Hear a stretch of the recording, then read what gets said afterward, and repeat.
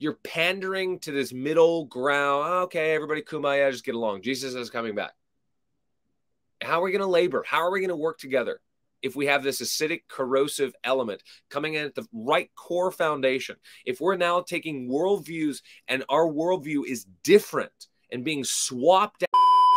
Hey, good morning, everybody. Welcome to Contra Thoughts. My name is Richard, and we're talking about the SBC presidential race. It's a crucial one. What's good with it? What's bad with it? What these candidates believe. Let's look. All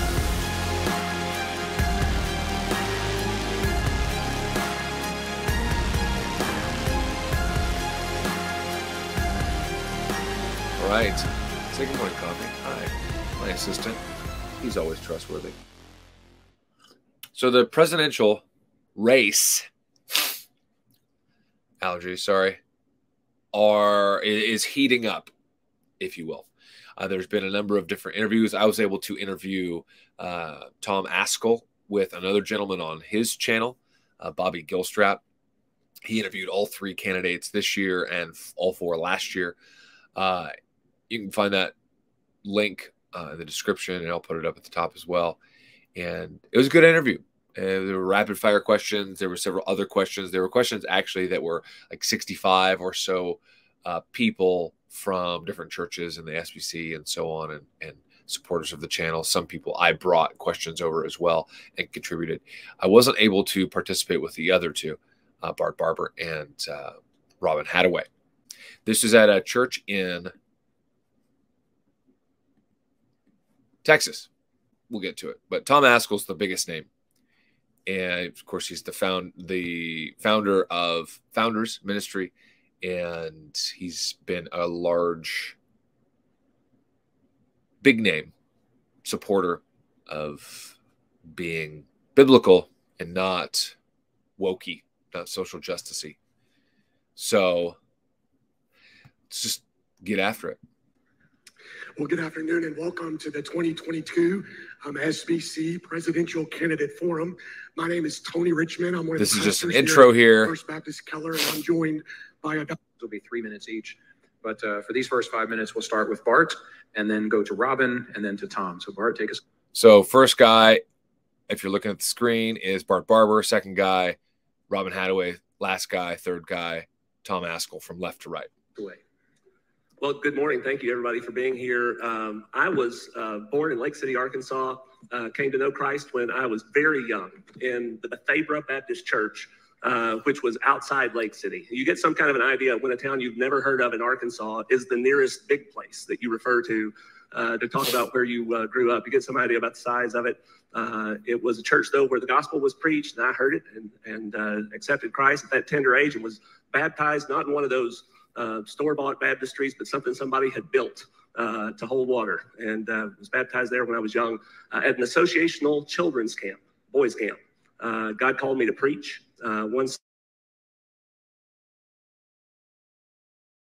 I don't think knew what to do with an 11-year-old who had come to say God had called him to preach, but I was sure about it, and it was only a few years later. We're going to go a little faster. I preached my first sermon. 17 that I led my first church, and got blessed through that. And I've been at First Baptist Farmersville for 23 years. If anything's been true in all of that, it's just been that God's been faithful down through the years to help me grow and to lead me. And I just want to give praise to Him for the way He's been close to me. Okay, so yeah, that's good. That's good. Got saved, probably at like 4 or something crazy. Again, sorry. Okay, cool. Called to preach at 11, and he's pastoring at 17. So he's been a pastor like, decades and decades and decades. So far, though, this isn't a very good, in my estimation. As I say, he's really stammering and stuttering. This is the first question. So, yeah. The other questions that were asked, I'm happy to answer those. I've allowed my name to be put forward as a nominee for the presidency of the SBC, basically because I just came to the end of my stubbornness. There are people in this room who've to do that a number of times down through the years. I've always said no. I've always had reasons I wanted to say no. Yet at this moment in the life of our convention, the number of people me to do that greatly intensified. And as I prayed about it, we came to a conclusion that now was the time to go ahead and say okay to that. I've spoken with my church about that. I think it would be difficult for me we've got changes coming to the way that the president of the SBC operates any way that you go, because all three of our candidates this time are not pastors of really, really large churches. And I was talking to Brother Jimmy Draper, and that's a good point. All these guys are pastors, or Robin Hadaway is a professor. He's a church planter, international missionary. J.D. Greer and even Litton, J.D. Greer especially, and Steve Gaines, he's the pastor of Bellevue Baptist, where Adrian Rogers was years ago. Adrian Rogers was the pastor, massive church then in the 70s and 80s. Steve Gaines, of course, it's a huge church. I was just down in Memphis a couple weeks ago. Massive church, huge church, church building, and congregation, right? And then J.D. Greer, also multi-site campus, all this other stuff. And so this is what we need. We need pastors, or a pastor who is the president of the convention of a church that's a normal sized church, maybe not a tiny church, but church of 300, 500, 1,000. Those are average normal sized churches. These 5,000, 10,000, 20,000 sized churches. No. He was saying that in the 2 years that he was president, he traveled 300,000 miles. But the Constitution of the Southern Baptist Convention doesn't actually require the president to do that. And so I've spoken with my church about acceptable limits to time away and speaking engagements. I know what the constitutional expectations are of the president of the SBC, and we're confident that we can meet those expectations. And so we've spoken about all of that. And then the last thing, as far as what can be accomplished, I think it's important for you to know in a week when we're talking about the American Constitution and about strict construction, this interpretation of the U.S. Constitution, leading us to do wonderful things like strike down Roe v. Wade, that I'm... Okay. Get that. Talking about the Constitution. That's good. So, negatives so far, he's a little stammery. Okay, not great. Positives, strict constructionist. We're going to strike down Roe v. Wade. Great. Good to hear that. Really good to hear that. Although, keep that in your back pocket. Also a strict constructionist when it comes to the Constitution of the Southern Baptist Convention. And really the responsibilities of the president, I think, can be grouped into three headings. It's the president's responsibility to protect the rights of the messenger body, to answer the questions of the messenger body, and to execute the decisions of the messenger body.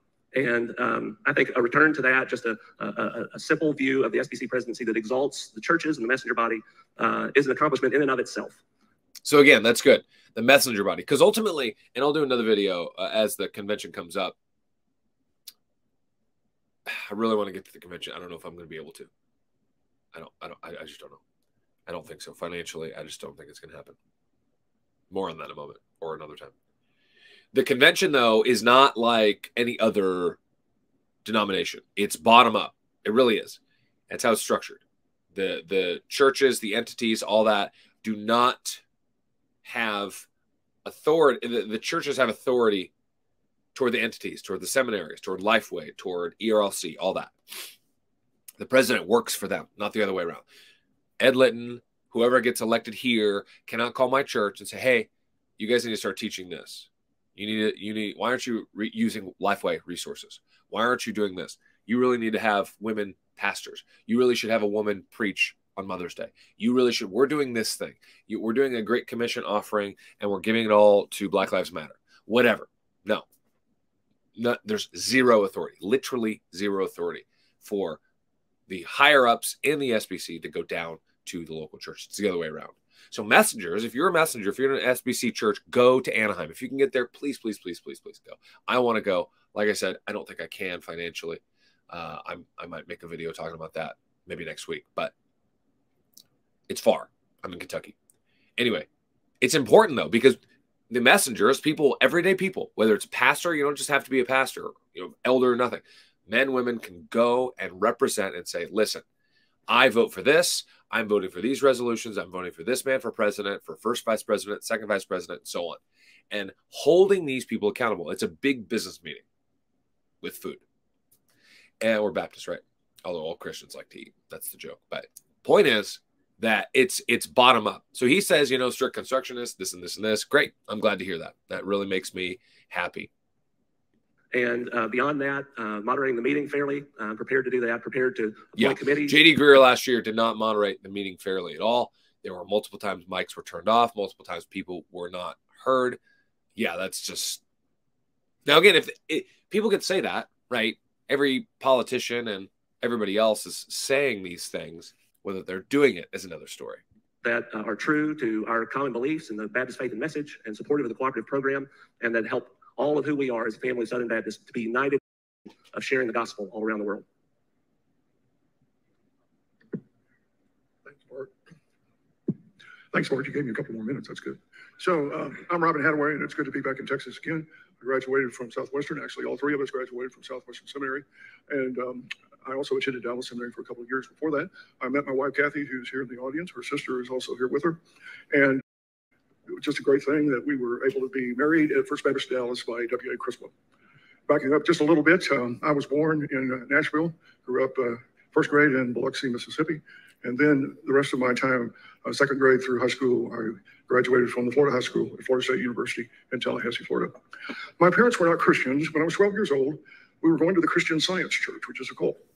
And my parents had a Down syndrome child born, and Christian Science says that that's an illusion. Well, they could tell it wasn't an illusion. And so their insurance agent, who was a member of First Baptist Tallahassee, witnessed to it. Great point. What did you just say? I'm not from a Christian home. Parents were Christian Science. They did end up becoming believers. But they said Down syndrome is just an illusion. And they're like, well, it's not an illusion, right? So there's that. Theology matters, ladies and gentlemen. Theology matters a lot. And how things and how we perceive things, how we understand our world matters. He just said, well, that's a cult. That's good. Thank you for, saying that. Hopefully we'll get to that about other things being a cult too. We'll see.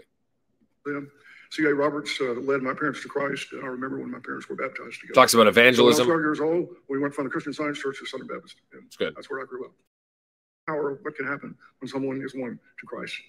Yeah. I mean, proclaiming the gospel, living unto Christ, inviting people to church, questioning people's worldview, pushing against. That's what I'm doing on this channel. It's at least the goal. I mean, I probably don't always do it. But being against the world before the world, because somebody was against me, somebody was against you if you were a follower of Christ. I went on to the University of Memphis, where I graduated from there, and then went in the Air Force for 4 years. He talks about himself. And we met Stan White, who's the son of Kayla and White, one of the early Mr. Sanders here. The Lord brought us home, where I became a couple of missionary couples overseas.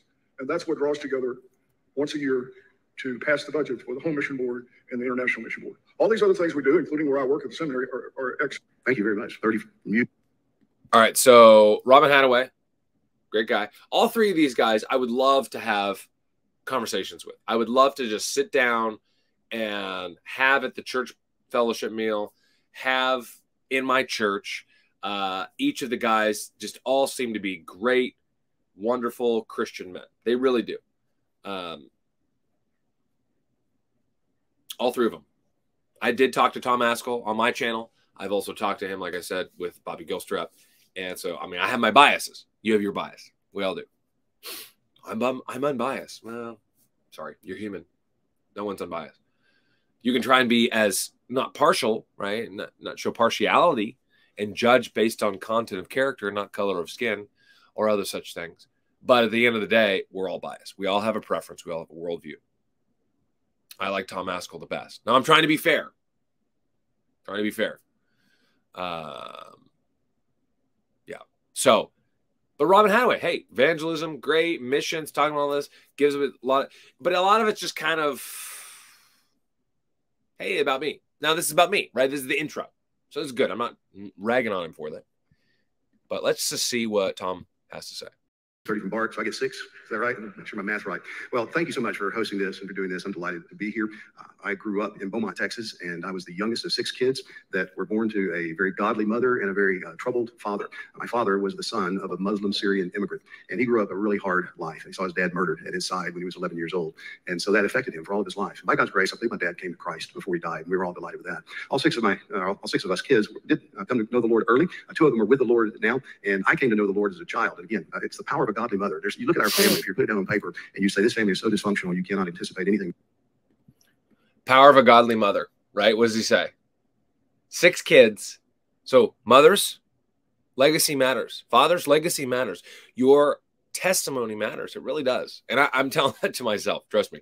I really am. Because, grit the teeth, the child's not listening. Come on, just what are you doing? But it matters. It really does, folks. Evangelism matters. Maybe you're an unbeliever watching this, although the algorithm doesn't really seem to allow unbelievers and people who don't want to watch the video, but share it with somebody. So please share this with somebody. Christian life matters. It's not just about ethics. It's not just about listening to some old book or going to church or giving 10% of your income or something like that, but rather living the way God has designed us to live.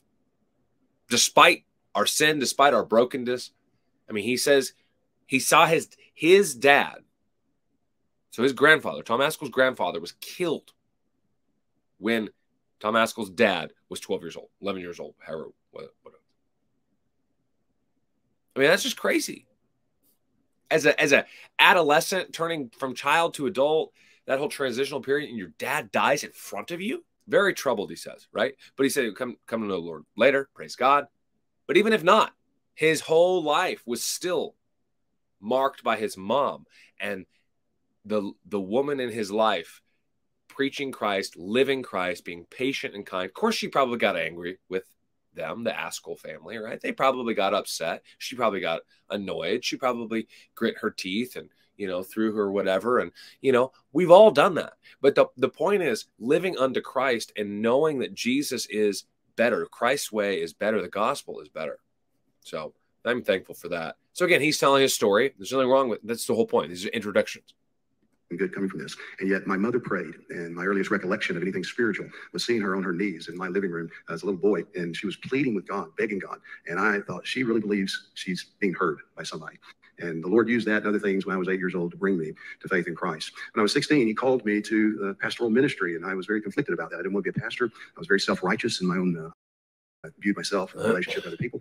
But over a period of several months in council, that became confirmed. The church asked me to preach. I was able to preach as a 16-year-old. My best friend was converted in that sermon, and God began to open up other doors for me to preach. I went to Texas A&M and studied sociology, still thinking maybe I didn't have to be a preacher. If I became a sociologist, God would be happy with that. And my senior year at A&M, a little church in College Station, Rock Prairie Baptist, asked me to come preach 3 Sundays in a row. And after that, they said, we want you to be our pastor. And that changed my plans completely. I'd already mapped out a career path at that point and became pastor. And after graduating from A&M, I didn't have anything better to do. So I went to Southwestern Seminary and continued my studies there. From there, my first year, during that year, I was married to my wife, Donna, and we've been married nearly 42 years now. God's blessed us with 6 kids and 15 grandkids and one on the way. Our oldest daughter is here in Texas serving the church in College Station. The other 5 are married. So notice again the legacy, right? So he comes from a family of 6. They're in Texas. Tom's in Florida now. Has been there for several decades. He had 6 kids, or he's part of one of 6, right? Troubled father, he says. Godly mother. He grows up, but all the kids are saved. Now they're all adults. 2 are with the Lord. Tom Ascol marries his wife, Donna. He has, what did he say, 6 kids? 5 kids? 6 kids? They are all believers, all serving, all near each other. So notice that legacy. If there was no godly mother, Mrs. Ascol, Tom's mom, who knows, right? There wouldn't be a founder's ministry. There wouldn't be a collection of people. You wouldn't hear Vodi Bakum sermons and Tom Nettles sermons and Mark Coppinger sermons. You wouldn't know. And if you don't know founder's ministry, go check it out. They are more Reformed Calvinistic. They're not like over the top. So if you're like afraid of that or something, that's fine. You can be afraid of it or, disagree with it. Okay. But we can all learn. We need to build coalitions, even if you're not a 5-point Calvinist, 4-point Calvinist, whatever. And I differ on some things, and we all do. But we need to understand that the enemy hates Christians. If you love Christ, if you love his word, if you know it's sufficient and infallible and inerrant, then we can lock arms. Let's love each other. Yeah, I might differ on, even creation, although that's my wheelhouse. End times, 4-point, 5-point Calvinist. I'm not really sure about this whole Calvinist thing. I'm not really sure about Arminianism. I'm not really sure. We need to be unified in the gospel, unified in the sufficiency of the word of God. We really do. And trust, if you're in a church and you're like, I don't know, I didn't want to find a different church. I don't know. My pastor's to this, he's to that. He doesn't preach this. If he loves the Lord, if he goes through the Bible, if he prays, if he's seeking to educate his children, his grandchildren, and supporting parents in that, lifting up Christ and making much of him, that is where you need to be. But the more subtle things is the seeker sensitive stuff, the seekery things that really, really infect the church. like a cancer. And truthfully, I think a lot of the critical race theory, intersectionality, all that wokeism of the last 5 to 10 years is the new seeker church movement that we saw from 25, 30 years ago crop up. But anyway. Married and in Cape Coral with us. They're faithful in the church. It's just, again, it's a testimony of God's grace. You would never have predicted this 65 years ago. This is what God has done. I've been pastor at Grace Baptist now for 36 years. It'll be 36 years next month. And it's a wonderful story of God's kindness in leading me there. It's the most vital ministerial call that I have. I do other things. I write, teach, and lead some nonprofits, but nothing compares to being a pastor. I'm delighted to be a part of the Southern Baptist Convention. I love the Southern Baptist Convention, but I'm concerned about the Southern Baptist Convention. I think we need to change the direction in the way that we're going. Not because we got rank liberals among us. I don't believe that's true. But I believe that the winds of an acidic cultural mindset has begun to creep in to some of our institutions and agencies. It's my firm conviction, as I said all the time, that the churches of the convention own the institutions and agencies. The institutions and agencies need to be responsive to the churches. Yet I don't think that's always happening the way that it should happen. And so my great desire is to see local churches become more involved in the convention. Okay, so again, Hadaway and Bart Barber, Robin Hadaway, Bart Barber, don't talk about the convention at all. Now, Tom doesn't come out. Now, he did do By What Standard 2 years ago, movie documentary about 2019 Resolutions Committee, Resolution 9 in particular. And everybody knows where he's at, or at least they should. He doesn't come out saying, critical race theory is a cult, right? He could, probably should, maybe. He could have. But regardless, the point is that he doesn't do that. Hey, this is me. This is who I am. God's provision, His kindness. I love the SBC, this and this and this. Folks, though, there's a problem. There's a problem. There's a problem. And we need to fix this. There's an acidic worldview. Notice he said that. There's something creeping in, right? The other two guys don't address that in their intro. And we're not going to watch the whole thing, like I said, although this video will probably go a little longer just because I want to get a lot of their content in. But he's addressing, he's not slandering anybody. He's not wanting to pick fights. He's not angry at all. He doesn't sound upset even per se. He's very cool, calm, collected. Rank liberals. I feel like there's probably some liberals because 40 years ago, we probably would have said the same thing. 41, 42 years ago, maybe 1979 is when Adrian Rogers, and then it was into the 90s where we saw Al Mohler at Southern, who actually was the moderate candidate, believe it or not. He wasn't the conservative candidate. He was a third option. And he was elected, and he became more conservative. Now he's kind of waffled on a few things, and he's kind of backpedaled. And I have deep respect for Dr. Mohler. I really do. Anyway, but Paige Patterson was part of that. Mark Coppinger, I've interviewed him on my channel, one of my favorite seminary professors, really solid guy. He actually works with founders there at with Tom Ascol. He was the president at Midwestern in the 90s as well, and a few other guys, also Gateway. They all, because there's 6 seminaries. Golden Gate, which is now Gateway, Midwestern, New Orleans, Southeastern, Southwestern, and Southern. And yeah. But in the last 5 to 10 years, especially in the definitely the last 5 years, there's been an increase. Places like Southern, places like Southeastern, even Southwestern, those 3 kind of are starting to do some sketchy stuff, or have been. Convention process. We have 47,000 churches in Southern Baptist Convention. 47,000, 45,000. Last year, we might have 50, 8,000 to 10,000 of those 51,000. Speaks volumes about the rank and file Southern Baptists that are not involved. I see they're different not numbers. speaking. They need to show up. They need to stand up. They need to speak up. And we need to remind our institutions and agencies that we bought them, we paid for them, we pray for them. They're accountable to us. And I've raised questions with entity heads, with trustees for years about concerns, and I just haven't been satisfied with the answers that have been given. Okay, so again, he's in. This is the intro, right? This is the intro, but he's going in and saying, "Look, like I already said, I'm not going to recap it. This, and this about me. However, SBC, we got some troubles. There's some issues. We need to address these issues." But notice he's not angry, right? There is no air of like, how dare you? And I'm really bitter and upset. None of that. I mean, he's a very firm, convictional man. And he's coming out of the gate strong, very strong. If he didn't have my vote already, he would have my vote here. Because the other 2 guys seem like great guys, but we're not looking for just a great guy, a great neighbor, right? And people have asked me for years, why don't you run for president? You talk about these things and you raise concerns, but why don't you do something? And I always said, man, I'd rather be beaten with a bag of pennies than to do that. I got a full plate. He told me that I don't too. have any other agenda, any other aspirations. But this year, that effort to prevail upon me became stronger. Our leaders in the church agreed. My family agreed. Don agreed. We said, okay, we'll do this, see what the Lord does. I don't know if he'd have me be president or not, but if he does, I will do my best. And my desire is to see the Southern Baptist Convention be as healthy as it can be for the wonderful mission that God has given us to accomplish together. All right, so those who are like, forget it, stupid SBC, I'm done. They're woke. They're terrible. That's the sentiment of the modern moment. 45 years ago, had people had that view, we wouldn't be sitting here. And a lot less people would be saved. A lot less people, oh, God's sovereign. Yes, but he uses the means, right? He does. And depending on how meticulous you see, whether it's control or controlling or allowance or whatever you want to say with God's sovereignty, the point is we are here and we should be faithful. Okay. IMB and NAMB are the two biggest missionary organizations, North American Mission Board, International Mission Board, 6 seminaries. In those seminaries, we educate 1/3 of all seminary students, 1/3. So that matters. We can't lose the institute. Just like the PCUSA still exists. Now it's marching through in a much smaller way, but it used to be massive and it's hemorrhaging people. I've done videos on that. Oh, God of Pronouns is that video. I believe it is. I looked at that. It's a woman praying to the God of Pronouns. It was a church up in Iowa. Anyway, that was, I don't know, a month or so ago. Back in March.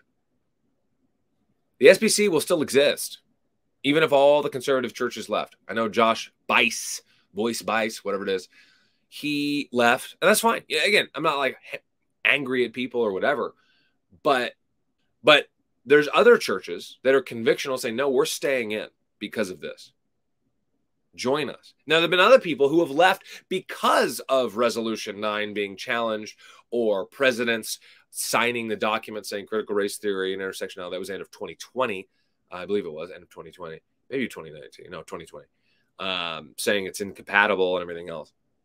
People left because of that, wanting critical race theory to be accepted and seeing, oh, it's not being accepted. We're going to leave. So there's people on both sides. Oh, it's too rank. It's too liberal. It's too terrible. We're leaving.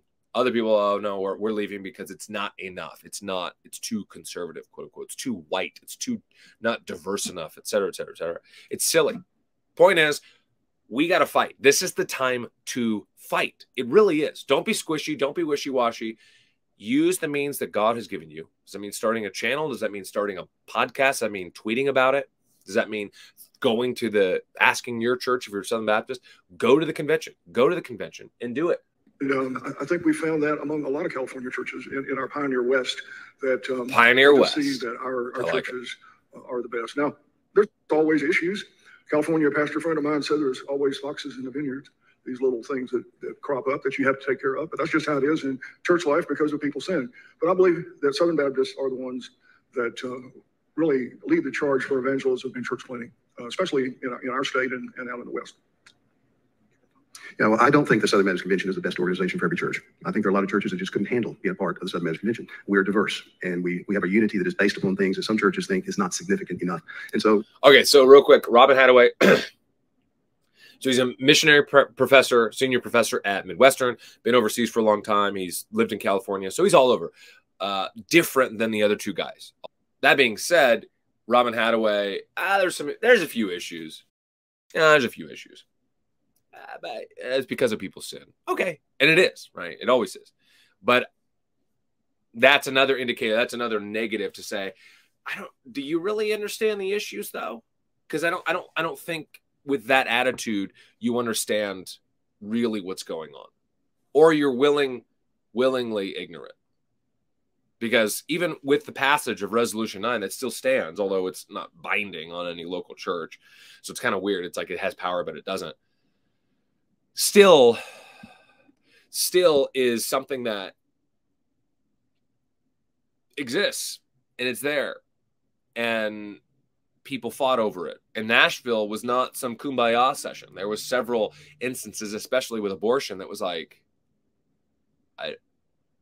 wait, what are we doing? Why did you guys just cheer? I thought we were in the far in the back, and it was kind of hard to hear sometimes and really know what's going on because it's, you know, several thousand people in there, a big convention center. But regardless, there were some times where my wife and I and the other messengers that were with us were like, wait, I'm sorry, what did we just miss? Like, what are we doing? What's going on? Like, anyway, so there is division. There are, you know, I'll push back on Tom. I think there are rank liberals among us. I think there's people that aren't holdovers necessarily from 40 years ago, 30 years ago, who left and built the Cooperative Baptist Fellowship, CBF. That's a very leftist liberal organization, women pastors, theological liberalism all over the place. It's not that type of liberalism. I think it's in one sense worse because they say, oh yeah, I believe the Bible. I think the Bible is inerrant. I think the Bible is infallible. And you're kind of like, uh-huh. And they're like, well, I mean, I didn't say anything about sufficiency, though. You're like, but it needs to be sufficient also. Everything pertaining to life and godliness, doesn't it have? Maybe. Does it or not?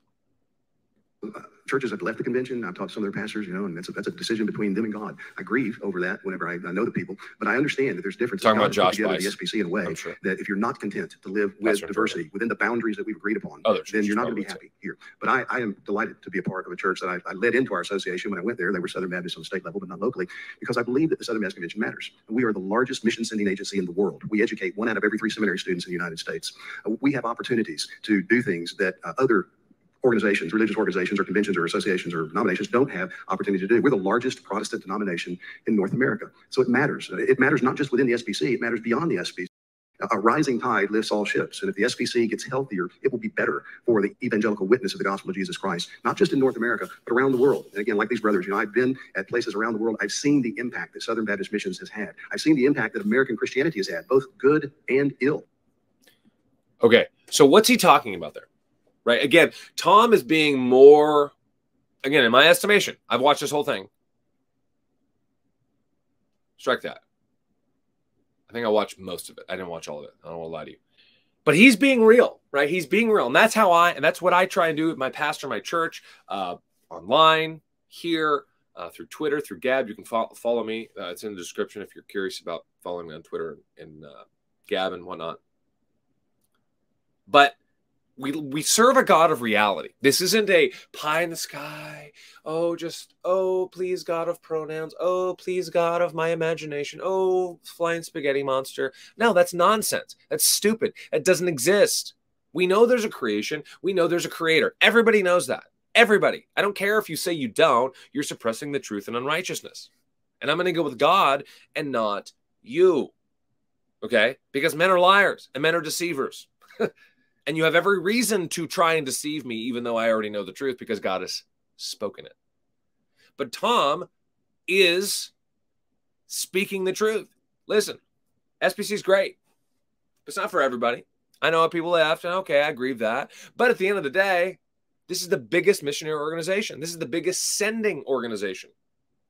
This matters. And he's good and ill, right? So he doesn't just say, oh, we're the best.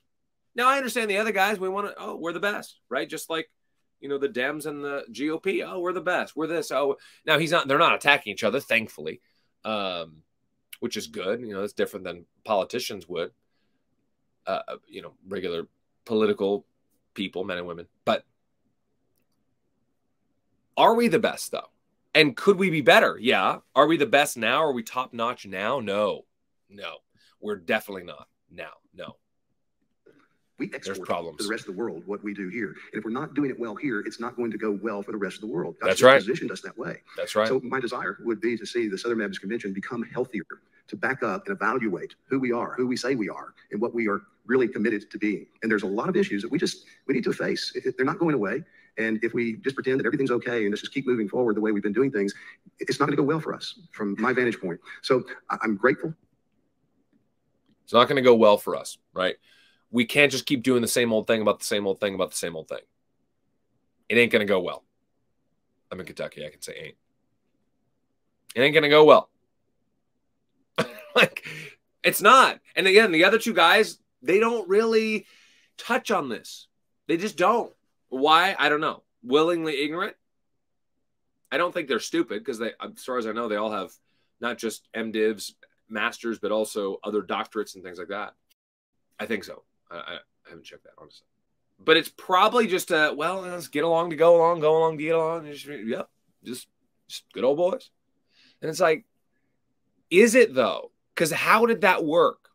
Right? The foxes in the vineyard, even if Robin Hadaway is correct, and they kind of sneak in and, you know, and using Tom's language of the acidic. No, I prefer the acidic language, although foxes in the vineyard, of course, is a biblical phrase. But leaven of the Pharisees, that's a biblical phrase too, which is probably what Tom's getting at. I would say, don't want to put words in his mouth. But what is going on? There's people coming in, bringing in ideologies, and they're going to talk about critical race theory. We'll probably just finish with that. So let's get there. To be a Southern Baptist, I praise God for all the good that he's done in our history. Not been perfect, made a lot of mistakes, have to repent. We will have to repent in the future. But praise God for how he has marshaled together these kinds of resources, this kind of unity on the so that we can, as Baptists, with our distinctive commitments, seek to make the gospel of the Lord Jesus Christ known, not just here, but throughout the world. I tell you, I'm really thankful for the Southern Baptist Convention, not only because of what's personally happened in my life about the way that Southern Baptist churches and institutions have loved me, educated me, given me opportunities to serve, but also because of the way that we have been able to move forward. Some of the people I've talked to who say, I'm not sure I want to be Southern Baptist anymore, they'll talk about all the things that we fight about. We're fighting all the time. But today we're fighting about different things than we were fighting about 3 or 4 years ago.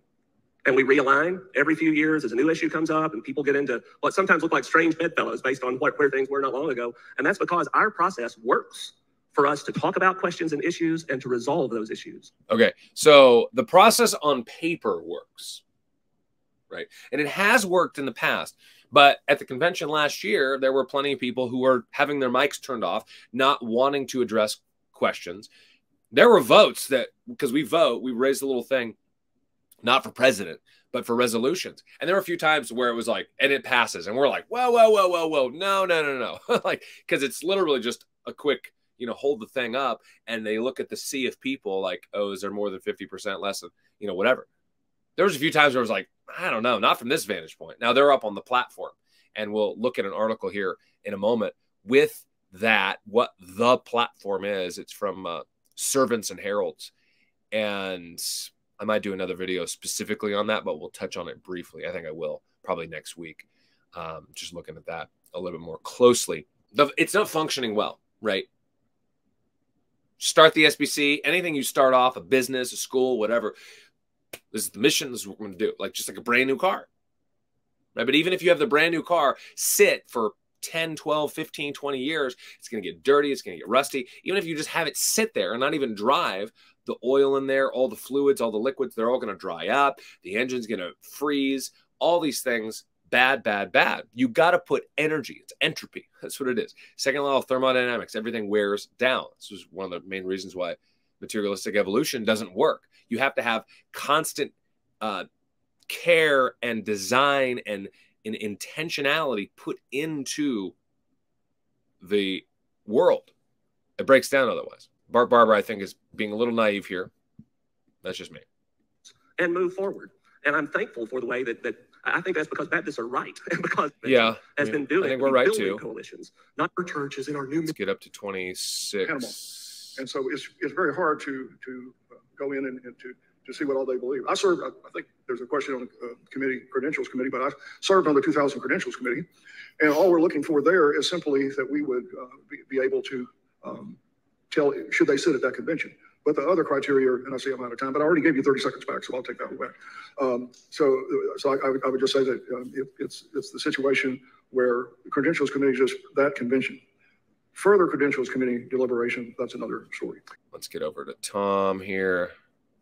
And so my church isn't going to do everything the same way the Bart's church is going to do it. And that's okay. He's in Texas, I'm in Florida. We should acknowledge that. But we do need to come to terms with some of the problems that we're facing now. This was a philosophy of ministry question. And Tom's like, well, philosophy is the handmaiden of theology, which it is. Or because of philosophies that have come in from the world, which the Apostle Paul warns us against in Colossians 2, 8, and 9. And look at how those philosophies have begun to erode the foundation of our cooperative unity. And I'm deeply concerned about that. So now we have churches that say that it's their ministry philosophy to ordain women. It's their ministry philosophy to affirm organizations that say that they are caring for homosexual Christians and that that's a good way to live. Not right. I don't think our tent is that big. If it's that big, then we've got problems. And we need to look at the stakes and go back and say, no, here are our boundaries. Oh, yeah, we believe ordaining women. Well, I don't care what you believe. Ultimately, I want to see what the scripture says. And the scripture, and then coupled with history and historical evidence, both in the 1st century and all the way through to the 21st century, is evident. Women aren't pastors. Women aren't elders. Women aren't to exercise authority over men, preaching and teaching and so on. It's pretty straightforward. It's very cut and dry. We don't like that because the church is all basically second-wave feminists. The world is on their way to being fourth-wave feminists, meaning, women aren't anything at all. Men can be women, and, women can excel at being, or men can excel at being women. I mean, we see this with Caitlyn Jenner, Bruce, and we see this with, I don't even know what's his face, Levine, person, guy, man. And like, first year, second year being a woman, and you get woman of the year, like, it's really just, that's all it takes. Just grow your hair out and change your name. That's it, right? That's all it means to be a woman? Hardly. He cites Colossians 2, very good. There's not a lot of scripture cited from the other guys, at least in the parts that I watched. I watched about an hour, maybe it was like 45 minutes, something like that, 50 minutes. So I didn't get to watch the whole thing, but I wanted to make this video because it's fresh on my mind. And the great news is we have a statement of faith that already addresses those issues. We have parameters of fellowship within the Southern Baptist Convention. Not only do we have parameters of fellowship in the Baptist Faith and Message, we also have a way that we set those parameters. And it's that the messenger body of the votes to decide what the parameters of fellowship are within the Southern Baptist Convention. I think we've done a good job. So really all these churches, they're not accountable to just my opinion or the opinion of me and a few friends. They're accountable to what the messenger body has voted. When somebody's persuaded the messenger body to adopt as parameters of fellowship within our convention, I think we've done a good job of differentiating between preferences and doctrine. And I think it's important that we keep that. See, again, I think that's a naive statement. Now, I think some people, yes, and obviously we're talking about tens of thousands of churches, but there are some. Rick Warren's church is now SBC. They've been SBC for a few years. They just ordained women like a year or two ago as pastors. Well, is anybody going to do anything about that? Well, it's Rick Warren, though. He's got the purpose-driven life, life, right? Purpose-driven life, not lie. There's an extra F in there. Like, are we going to do anything? Like, women aren't pastors, man. It's really not that hard. It really isn't that difficult. And it's nothing against women. Just as God has ordained men to preach, he's ordained women to have babies. We don't mix that, right? And what is the world doing? Where are we getting this? We're not getting this from the scripture, right? And that's always been my thing. That's my biggest affront against materialistic evolution. You don't get that from the scripture. You get it from the world, and it comes in. And the world always is dogging the church because, well, Satan is the prince of this world. Yes, God is king, yes. But there's, that's another video. That level of differentiation in mind when we make those decisions. Thank you, gentlemen. The second question we have for you today has to do with critical race theory, CRT.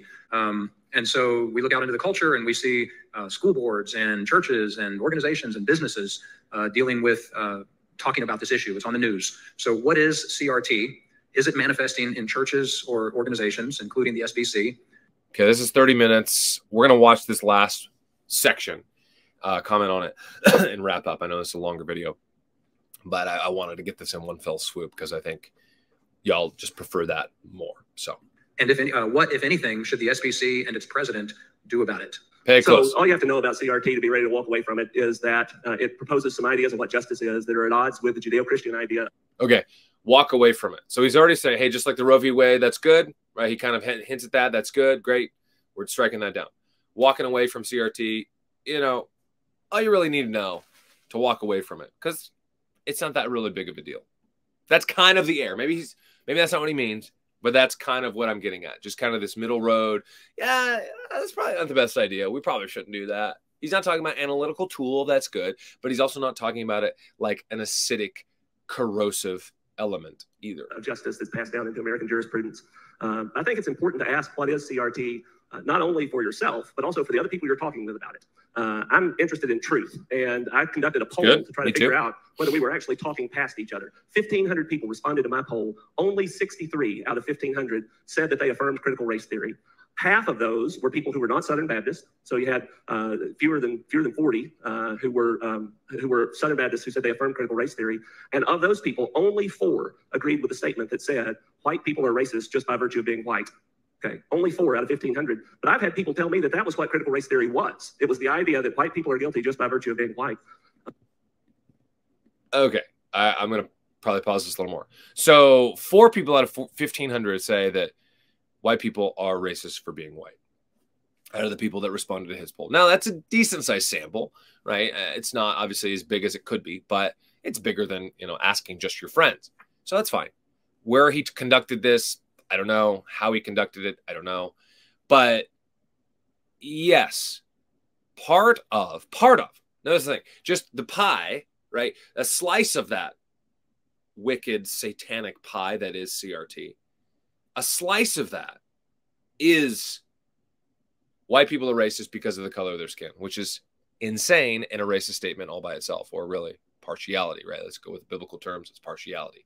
Hatred for another person, showing partiality, showing favoritism. Yet God shows no favoritism, right? But was it, well, only 4 of them said that.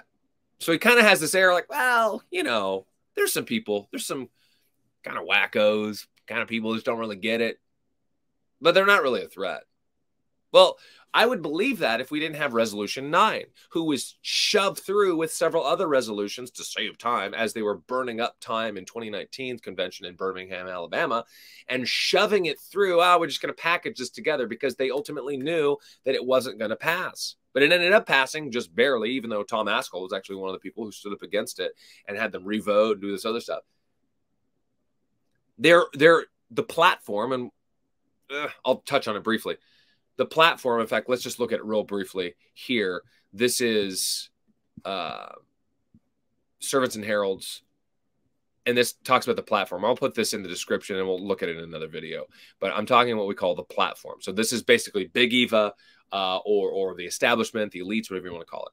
Remember 2018, that was right before 2019 with Resolution 9. Talks about the plagiarism, talks about J.D. Greer, Ed Litton. I mean, Ed Litton was basically kind of just a clone of J.D. Greer in many respects. Very thankful, again, that he's not rerunning. That's why we have presidential candidates, again, because normally it's just kind of a second-year customary thing. The president gets elected, and in the second year there really aren't contenders. Honestly, he probably would have lost, though. There would have been somebody, maybe a Tom Ascol, who would have challenged him, and he would have lost. And it would have been more humiliating for himself. And he's already put himself through enough silliness. The platform pushes around, you definitely know, or president in Nashville in 2021. Everything was controlled by the stage, like James Merritt, the Resolutions Committee chairman, wagging his finger. The platform doesn't think that everyday SBC church really knows what's best for the convention. And that was the thing. And yeah, we'll pause it there, I think, and look more closely at this article for another video next week. But the platform is what he's talking about. And there were several things in Nashville, that I was like, wait, what? This top-down hierarchical structure, which I think is really corrupted a lot of denominations and many other things as well. Whereas SBC, the Baptists, aren't that. And yet James Merritt, who was on the Resolutions Committee, who's a big-time name and has disgraced himself a lot through supporting his homosexual son and other things. I mean, the world was watching, saying this and that. I mean, you're just like, guys, like, what are you doing? What about God? Is God watching? What about us? What about the messengers? Let us speak. And it's clear evidence. When I was there in person, clear evidence that that was happening. Even more so than what we see from articles and videos and things like that. So the platform, the elites, the Big Eva people want things. They don't want Tom Ascol, by the way. The platform does not want Tom Ascol because he pushes the envelope. He pushes against things too much. So let's go back to the video. I'll do another video just on that article. Servants and Heralds. Look for that. Any clarification that either of you or Tony, do you want from Bart? Anybody? Yeah, Bart, do you think that it's possible that those folks that are saying, no, we don't believe in critical race theory, really don't think they are, but could have well imbibed the ideas of critical race theory as just being a part of this culture where it is so preeminent? I think the only way we're going to know that for sure is if we can agree on a definition. I appreciated what you said in your interview. Well, okay, so funny though. So how does he agree on the definition? Well, what was his definition? Or did he have a definition in his poll? Right? Did Bart Barber say critical race theory is blank, blank, blank, blank, blank, blank, blank? Or not? Or did he just say, what's CRT? I mean, James Merritt from the platform, I don't know if you guys saw this or not, those maybe who were there or watch videos later, but he's like, I see critical race, I see CRT, the only CRT in the Bible is Christ returns triumphantly. And I mean, I was just like, oh, just a groaning eye roll. Like, are you kidding me? Like, come on, man. Don't do that. Don't pander to us. Yes, Christ returns triumphantly, but that's not what critical race theory means. That's not what CRT is. That's not what CRT means, right? Like, that's just, you're pandering to this middle ground. Okay, everybody kumbaya, just get along. Jesus is coming back. How are we going to labor? How are we going to work together if we have this acidic, corrosive element coming in at the right core foundation? If we're now taking worldviews and our worldview is different and being swapped out or corroded so much that this goo that is critical race theory seeps in and then now is this jelly that your house is sitting on. How is that going to work, ladies and gentlemen? It's not. Is there a definition? Why didn't he give a definition to begin with? I don't know. And he doesn't really give a definition now. Well, if we can agree to the definition, well, can we? Well, let's try and define it. I'm supposed to address my remarks to the moderator. I insisted on that, and I've already broken it. Sorry about that, Tom. I nice guy. what Tom had to say a few days ago in his interview, where he said, we may find out that our differences are not nearly as great as we think maybe they are. I think they are, though. Why don't we find that out before we get into a big argument with each other? I think we ought to talk. Okay, so again, you can tell, hey, I don't really want a big argument. No, let's argue. What if Paul didn't stand against Peter when he excused himself when the Judaizers came, right? Slandering those then, showing partiality, right? Paul and Barnabas go one way. John Mark and I forget who.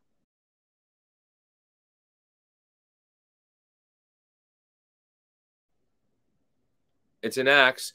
Paul didn't want Mark or John Mark, who ended up writing the Gospel of Mark. Paul was wrong there. Peter was wrong. Paul was wrong.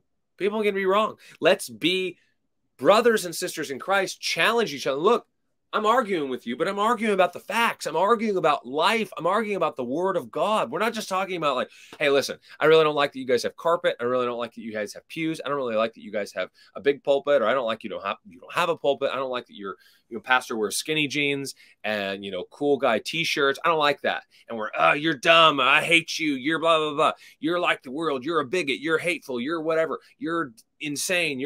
No, we're not doing any of that. What we're doing is we're fighting about things, arguing about good things, the right things. And Barber's like, we just don't really, hey, let's find out before we argue about it. Let's argue about it. Yeah. What's wrong with that, though?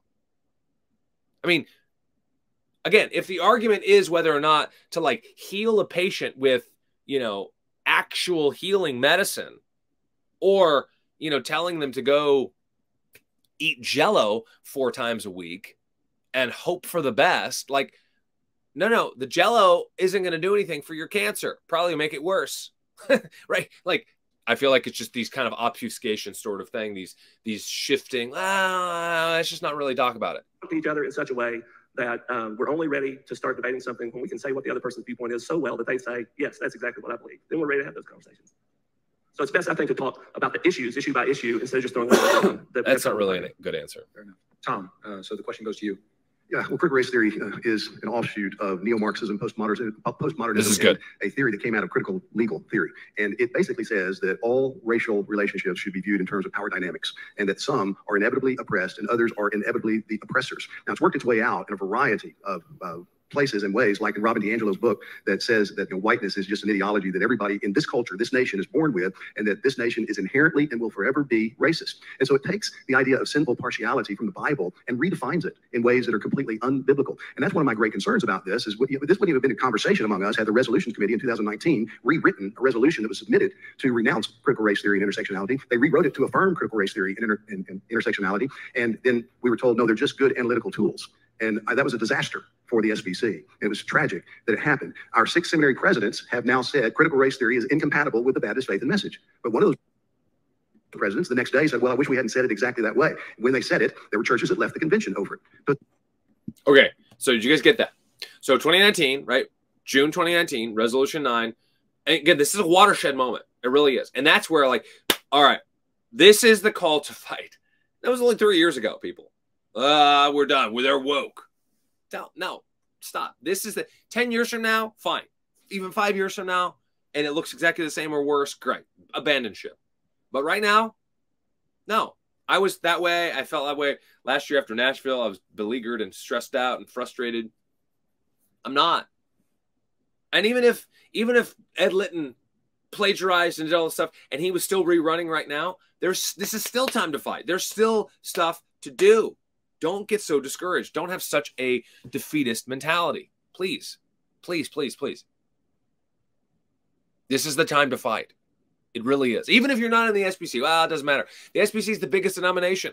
It has the most influence. It has the most presence. It has the most missionaries internationally and nationally. Church planting, all the rest. All the seminaries, all the colleges. There's even more. There's a college at each seminary and then some. Like Tennessee, I was just down there. It's in Jackson, Tennessee, Union University. I've heard it. Great school. It's an SBC school. There's no seminary there. It's just an SBC undergraduate school. There's plenty. There's some in Georgia and Florida and Texas and all sorts of other places. So there's many more colleges that are all affected. If the SBC just goes full on woke, then what do we have left? We have all these institutions that are still there, all these schools that are still there, and they're just replacing the conservatives, the people. I love Jesus. I love the Bible. It's the Word of God. I love Christ and His church, with people who are saying, well, you know, the patriarchy, intersectionality is really actually how we should identify and use and filter through the Bible. We know that Genesis is really just myth. We know that, David was just an adulterer and he was just a pagan, this and that. We know all these ideologies are just, much more helpful than they're not. I mean, we can look at these things now. These are just ancient people. I mean, Jesus really wasn't God. I mean, we can see that, there obviously is no way that a woman can be conceiving a baby after in wedlock and you can understand that the cross was really just child abuse, cosmic child abuse. Right? Like, that is what would happen. And that has happened in the SBC 40, 50 years ago, 60 years ago. And they turned the ship around. Now the ship is kind of going in the opposite direction, toward back a different glacier, ready to smash into it. But we can still turn the tide. We can still turn the ship. Let's finish with Tom, and we'll call it a day. But to suggest this isn't a problem, I think is not looking at all the evidence that is out there staring us in the face. Yeah. I do believe that this is an ideology that, as we're seeing in our newspapers and news reports, in school board meetings and classrooms, it is part of our cultural air right now. And I do think that it's come in. We had one of our professors that gave an interview to the New York Times and says that he teaches. Here we go. So he calls out several professors, not by name, but anybody with their finger on the pulse knows who he's talking about. And that's good. And this is good. He's doing it lovingly. He's doing it clearly. He's not being rude. This whole 11th commandment, that's nonsense. We need to quit it. Now is the time for arms. Now is the time for war. We need to pick up. We need to fight. We need to say, come on, there's an ideology. Let's fight. Oh, you're for the ideology? Well, let me go ahead and put you in prison, political prison, or get rid of you, obviously, theologically speaking, not physically. I'm not talking about physical violence. Hear me closely. I'm not talking about physical violence. I'm talking about knowledge raised up against Christ. If I pull up Colossians 2, and yeah, look at that. Oops, that's not what I wanted. There we go. Let's finish with Tom. James Cone, who's the father of liberation theology, very much influenced by this whole ideology, said, but I just don't use his name when I do it. Professor at Southeastern Seminary, who wrote an article talking about how he was an oppressed man because he's black. And our seminary, he's got a PhD from Southern Seminary, teaches at Southern Seminary, one of the most prestigious seminaries in the world. We got another professor who has endorsed the Revoice Conference, which says we affirm gay Christianity. So the first guy was Walter Strickland. I'll name him because I ain't got no problem with that. Walter Strickland at Southeastern, Jarvis Williams at Southern. I don't know the third guy, though. I could look. I'm not going to. We want to help homosexual Christians to flourish. Brothers, these things shouldn't be. We have boundaries. And the Baptist Faith and Message certainly points out our doctrinal boundaries, but I do believe, just like we saw in the conservative resurgence, there are a lot of people who are saying, oh, we believe the Bible, but they're not thinking as rigorously as they need to be thinking about exactly what does the Bible say. And so that's part of my concern in this. I'm grieved over what I see happening. It's not a matter of partisanship with me. It's a matter of deep conviction that we must change the direction of our convention right now. I think for the examples that you've listed of people who have said things that are objectionable, haven't all of those people come back and said, hey, that's not really accurately representing what I think and what I believe? And what are we supposed to do when people say, just like here, we're getting an opportunity to clarify things? That's two questions. Let's listen closely. Two questions. We say, what are we supposed to do when other people ask for that right? Yeah, well, and I would be delighted for that. But the clarifications have not clarified.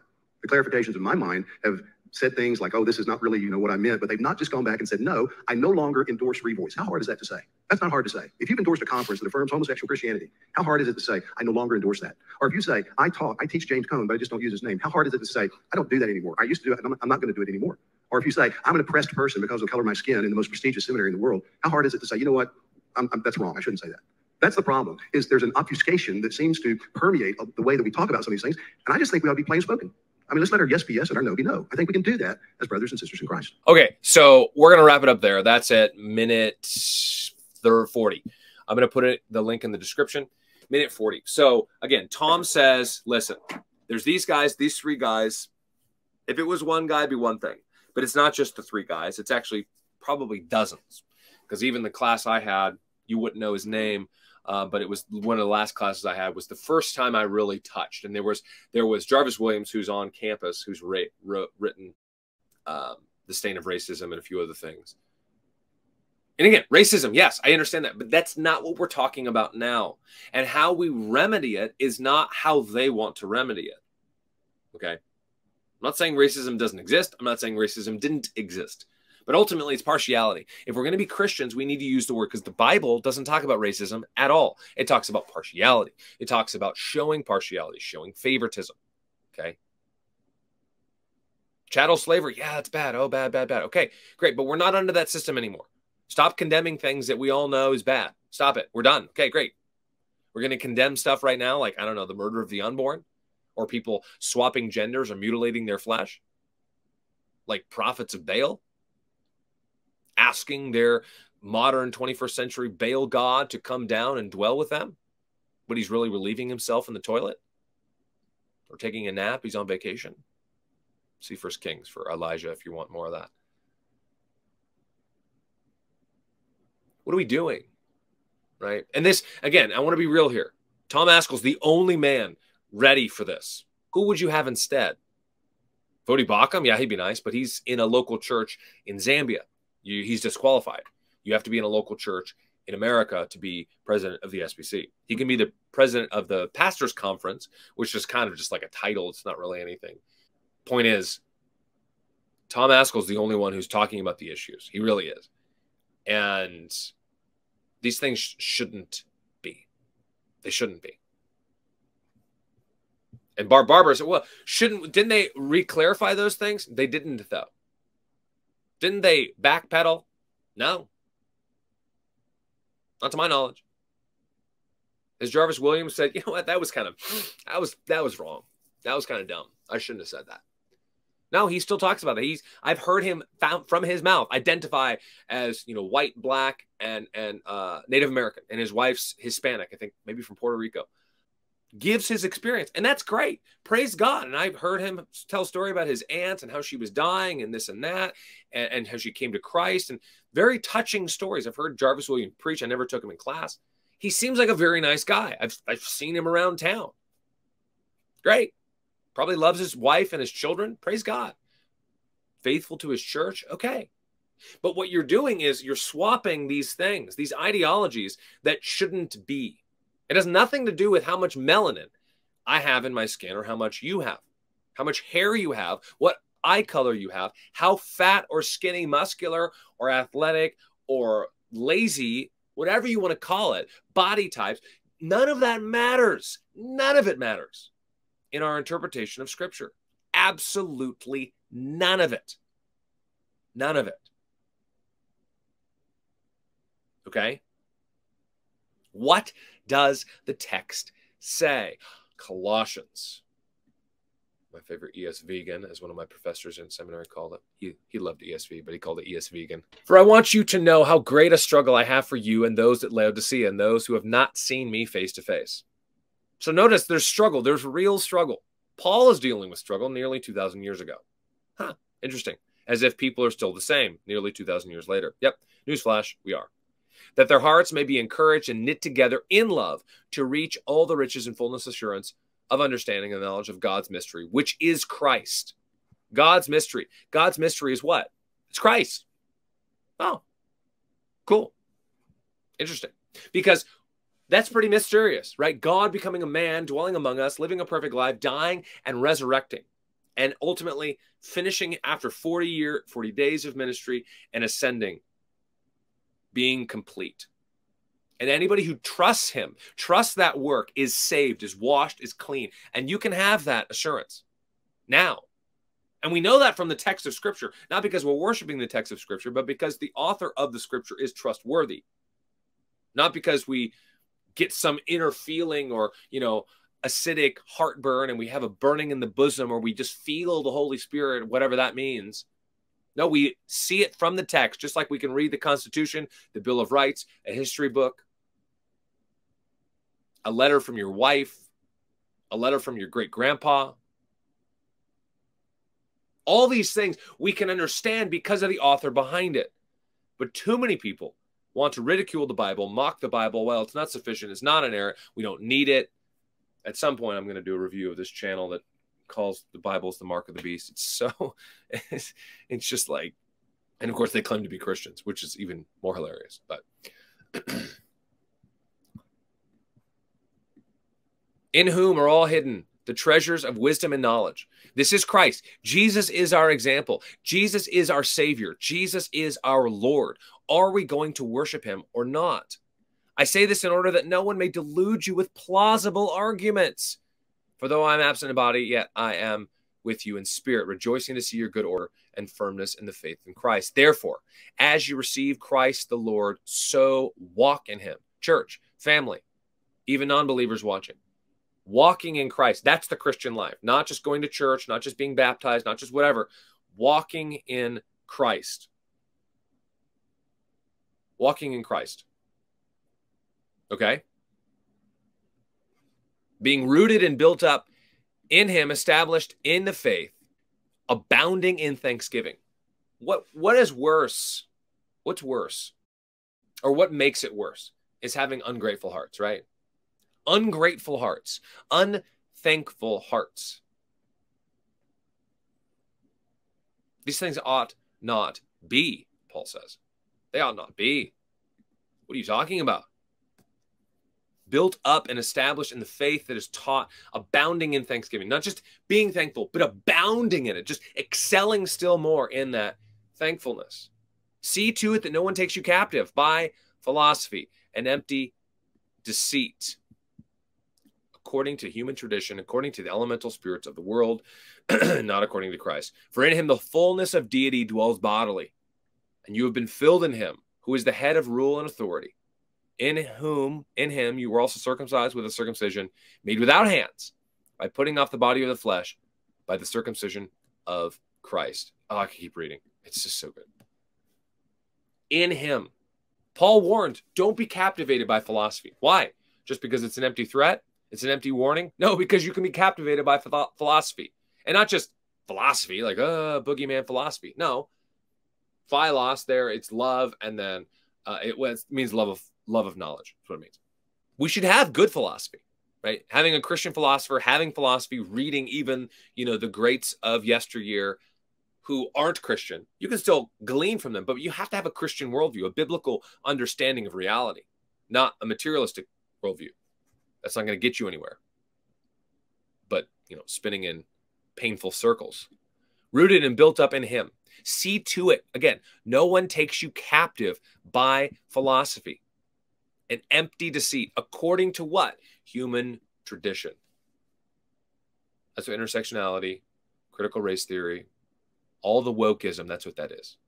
It's not an analytical tool. It's not compatible with Scripture at all. More people believe it in that 1,500-person study that Bart Barber did, certainly, than admit, or they even know. Like Tom says, Ascol, it's the air we're breathing, right? Just like years ago, people are against same-sex marriage, right? And then all of a sudden, this presidential candidate's evolving. I mean, Obama was against it, then he was for it, then he was against it, then he's for it. But we have a word. There's a book. And the book says this. We believe the book, we're on the same page. But we don't just believe it, just like your children who hear you, even if they're 20 years old, and they don't act on that knowledge, right?